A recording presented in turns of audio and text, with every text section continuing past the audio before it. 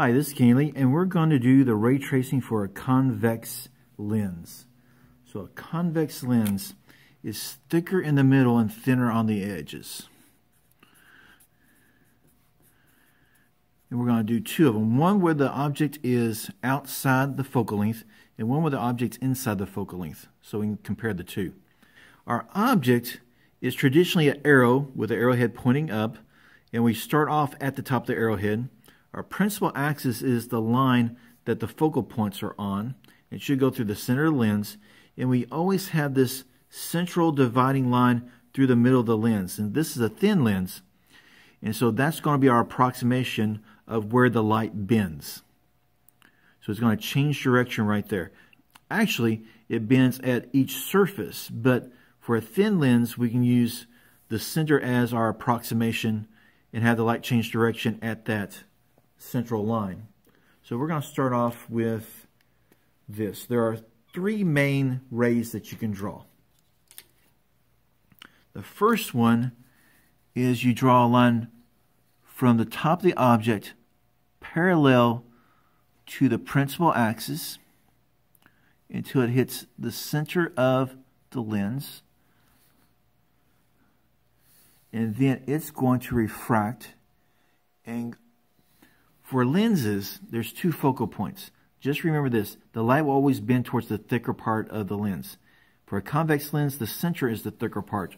So this parallel line is going to bend down through this far focal point and go off in this direction somewhere. That one is parallel focal point. The other one is focal point parallel. You can only use a focal point once. So now that we've used that one, we can't use it again. So I'm going to line up the top of my object and this near focal point and draw a line from the top of the object through the near focal point until it hits the lens. And then it's going to refract parallel to the principal axis and go off in this direction. Now, we already know where the image is going to be located. It's going to be located right there. You only need two rays to actually locate the image, but there's three that you can actually draw. If things are drawn to scale, you can actually use all three. The third ray goes from the top of the object through the very center of the lens. If it goes through the center of the lens, it doesn't refract at all. It just keeps going forward. And if we get it all lined up right, all three should cross at the same location. And if that works, then that's where our image is going to be. The bottom is going to be on the principal axis, just like the bottom of the object was. And the image is going to be pointing down that direction. Let me use black to actually highlight it a little bit better. So here it is. This is our image. So our image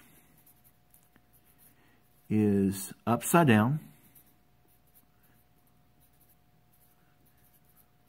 In other words, inverted. And because it's that, these are actual light rays hitting here.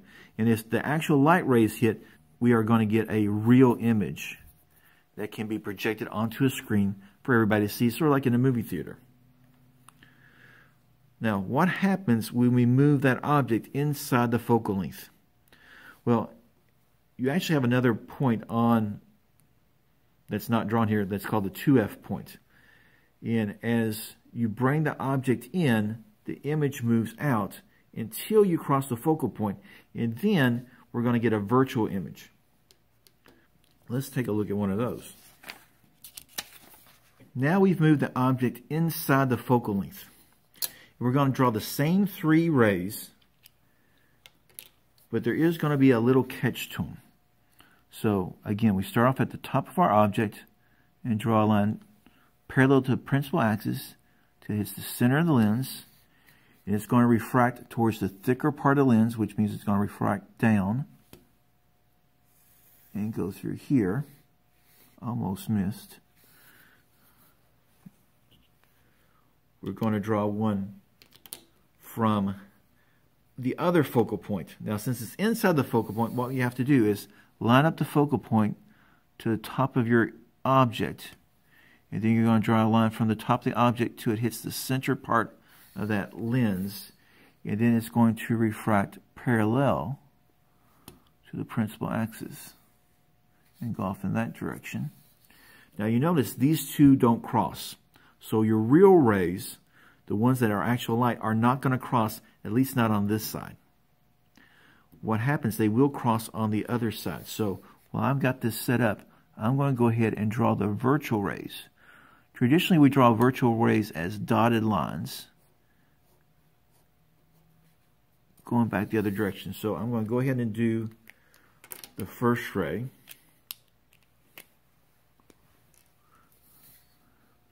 Mark it back the way it came.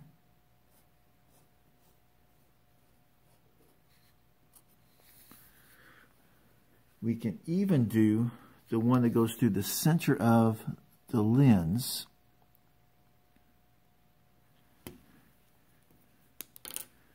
It's going to start here, go through the center lens, and head off in this direction. Again, none of these three cross. But if we trace them back, and I didn't do too bad of a job lining things up, they do cross right there. And so that's where our image is going to be. It's right here. Again, we use dotted lines, so that's our image. It is upright. And because it's on the wrong side of the lens, because light should pass through, it should end up over here. It's made up of those virtual rays. It's a virtual image. And it's magnified some. So this is your magnifying glass where you can read letters, make them bigger so you can see them if you're a little bit blind like me. So those are the three rays that you can draw for a convex lens. Just remember, parallel focal point. It will bend towards the thicker part. Focal point parallel, and then center. You only need two to locate the image, whether it's inside the focal length or beyond the focal length. It's still parallel, focal point, parallel, and then through the center. And they should all cross where that image is going to be. Thank you very much, and tune in again for some more optics and physics. Please like, share, and subscribe, and tune in for more lessons. Goodbye.